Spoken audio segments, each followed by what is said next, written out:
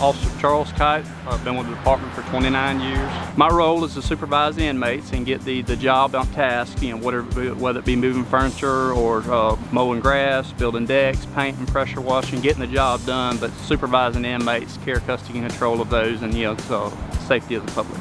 The work squads around the agency do a lot of grass cutting, weed eating, pressure washing, building decks, building fences. We have squads that work with road and ridge departments. I am a public works squad officer in Tallahassee that does furniture. We work at all the different state agencies. It saves them money and gets work done that they normally would not be able to get done.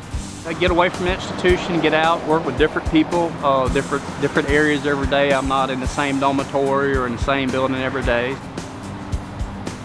Enjoy the opportunity, the different various jobs that you can be with the department. I was K-9 for several years. I'm on RT, public work squads, dormitory, confinement. I've worked various posts in the agency, and there's a lot of different things that you can do within the department.